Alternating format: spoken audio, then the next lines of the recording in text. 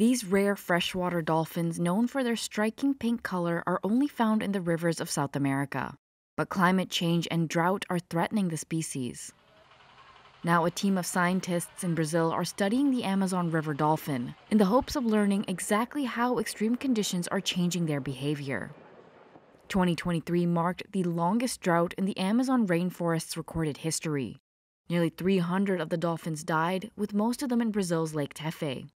Researchers believe low water levels during the drought led to high temperatures not suited for the dolphins. Lake Tefé reached 102 degrees Fahrenheit last September. It's now at 86 Fahrenheit, said a geosciences researcher at the Mamarao Institute. And slow reproductive cycles make their populations especially vulnerable to threats. A team of biologists, vets, and fishermen recently caught a female dolphin in Lake Tefé to gather more information. They brought it ashore for blood tests and to insert a microchip to study the dolphin's behavior after being returned to the lake. Here's veterinarian Thais Carneiro Santos Rodriguez.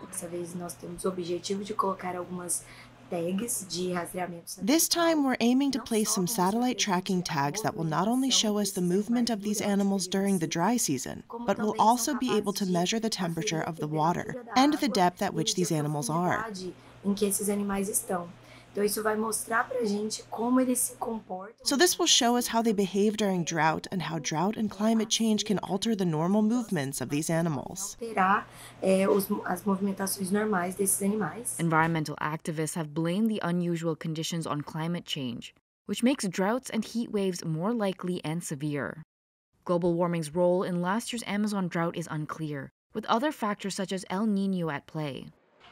Miriam Marmontel is the project's head with the Mamarao Institute of Sustainable Development. She says studying the dolphins will reveal whether the impacts were due to temperature, pollutants, or a combination of issues.